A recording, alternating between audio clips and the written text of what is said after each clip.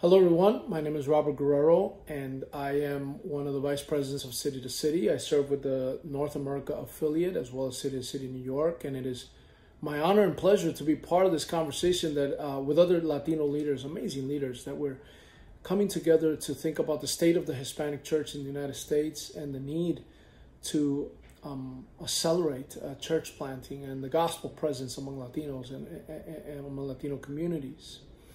Especially in a time that we live right now, especially when you think of the extensive and powerful presence of Hispanics in the U.S. We're 60 million people, and a growth rate that's incredibly accelerated growth rate, 30% growth rate among Latinos.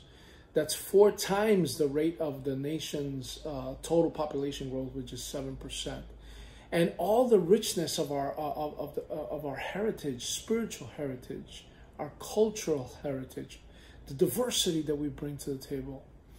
And that is faced with the plight of so many of our communities that are marginalized and even demonized by some of the powers that are in place right now. Especially when we think about the undocumented. Just to give you an example, we see so many injustices, social and economic injustices against our people. Of the 11 million undocumented immigrants of the United States, close to half of that are Hispanics. And even though we, together, all the undocumented immigrants, bring over $400 billion a year to our national GDP, yet only about 40,000 visas a year, unskilled labor visas, are given away. That's an injustice. That's an economic injustice. And we look at the poverty level. 27% of Latino and Latina children live in poverty.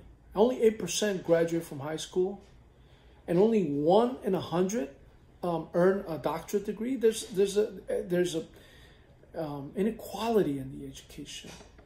And then, you think about law enforcement and the unjust systems of policing, and the whole nation is up in roar about the abuses that Black and brown people are suffering on the hands of the policing in our country.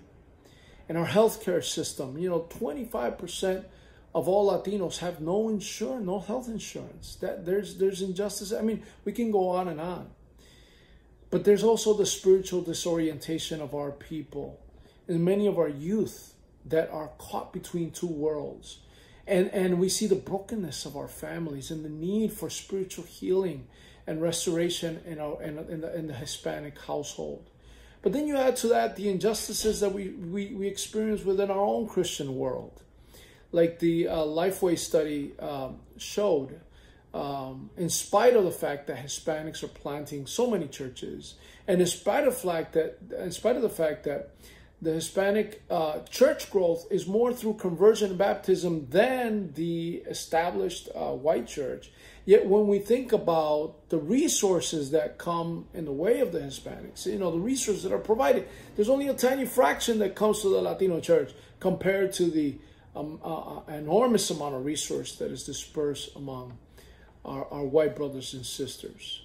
So there is a need for this conversation. There is a need for collaboration.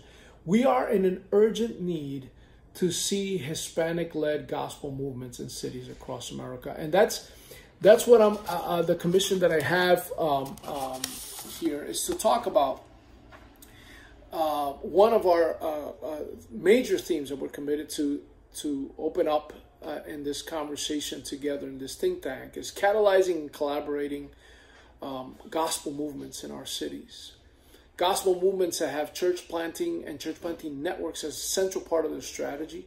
That the gospel is at the center. When we say the gospel, is not only the gospel in word, but the gospel in deed. The gospel of the kingdom of God, changing individual lives, but also impacting the culture and challenging the unjust systems. And all in our effort to seek renewal of our communities, renewal of our cities. Now that is the desire of our Lord. We know that because he prayed that in John 17, his prayer, his passionate prayer to the Father was that we be one, just as He is in the Father and the Father is in Him. The unity of our Christian presence, of the body of Christ, for the sake of credibility of our witness, so that the people may believe that He's the sent one. We need churches and leaders that we are so passionate about the gospel and seeing the gospel transforming our cities and our communities and the lives of people, and that we begin to see our own mission and vision that we're part of in our organization as part of the whole. It's a contribution to the whole. We have to have a kingdom mindset, not my kingdom, but God's kingdom. And we should be so compelled by this vision that we're willing to invest our time and our treasures and our talents to sacrifice and commit to this collaborative effort. And a collaboration among the different traditions, the different denominations, different types of leaders, different nationalities among Latinos, where we celebrate our difference, not tolerate them, celebrate it, because that's the beauty of what we bring to the table. Where it's more important that we achieve what we achieve together than what we achieve on our own. So what are we hoping to see happening through this collective conversation? What we want to see happening is Hispanic leaders and Hispanic churches and Hispanic denominations coming together to birth and strengthen gospel movements in cities that are committed to primarily three things. When we talk about gospel movements, there's at least three commitments.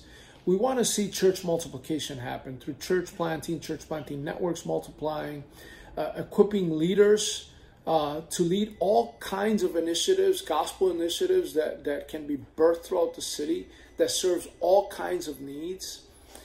We're talking about, second, that we want to see a renewal that is, the fire of that renewal is the gospel. We believe that the gospel changes everything. Not only personal lives, but corporate realities and systemic evils are confronted by the power of the gospel.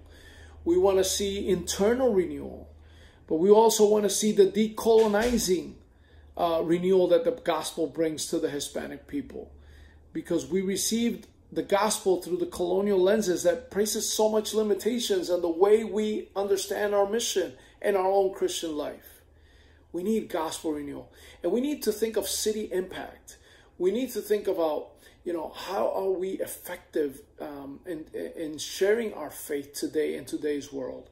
How do we equip people to live their faith on a daily basis from Monday to Saturday in their workplace? How is the discipleship a discipleship that is transformative and multiplying in nature?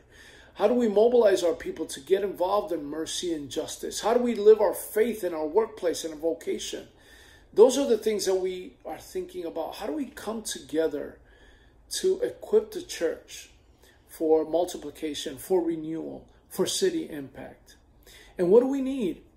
We need to be united. We need to be united around this common passion, deeply committed to it. We need extraordinary kingdom-centered prayer. We need to be united in prayer, because this is God's work. It's got to be, as Tim Keller says, we can build the altar, but God has to send the fire. And we have to unite that passion that we Latinos bring to the table, that in prayer together for the common good. We need to join efforts to equip the generation that is coming, and to equip the existing Hispanic leaders so they can be more effective in reaching this generation. We need to have a collaborative spirit and support new and creative gospel initiatives throughout this period. In other words, we need gospel movements. We need to come together. We need to believe that God has given us collectively a mission that we should be owning and stepping into together as one body. Now, could you imagine what can happen if leaders with this kind of passion and commitment come together around different cities and communities throughout our nation? Leaders that are not just surviving, trying to build their own church and grow their own thing, but actually that we're passionate about striving together for the sake of the gospel? Could you imagine about coming together to make a collective kingdom impact?